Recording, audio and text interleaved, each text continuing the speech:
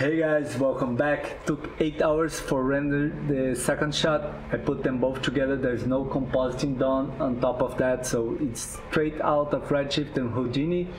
And I'm really happy with the results. And we accomplished all that with just a few tricks.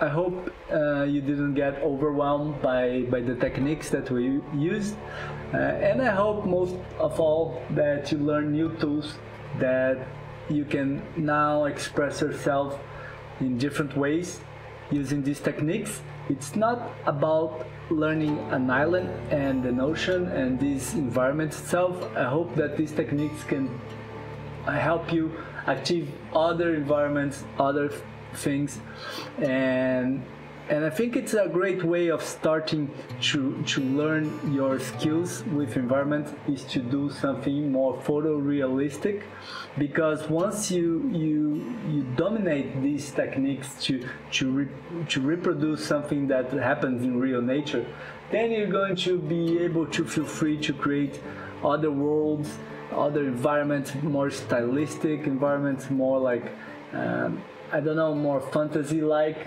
environments, because you know the tools to do the realistic one, like to reproduce something that exists in nature. And I think that's the goal of this course, and I hope that you really enjoy this journey that we did together. And from this stage, what I'm going to do with the other courses, I'm going to take this island, I'm going to do other cool stuff in this, I'm going to bring characters, I'm going to make simulations, procedural modeling of houses, flip simulations. I'm going to keep doing other things, and if you want to take this journey longer and learn new tools, you are more than welcome to follow the other courses that I'm going to release soon. If environment is your area, so I hope in future I'm going to release other environment courses specifically. So let's take a look in the final renders. So that's the start one. I really like this revealing shot, and then it just brings to the second one, and this one really showcases our work. We can see the textures, we can see the rocks, we can see the beaches, the scattering. Really amazing.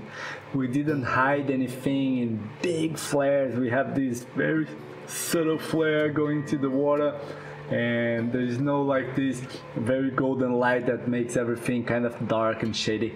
We really it takes you some courage to show your work like that, and of course keep in mind that you can bring this environment to another level if you start doing compositing, if you have more time to just do that. We did in a few hours, so if you put days of work on this shot, you can definitely put this in a feature movie.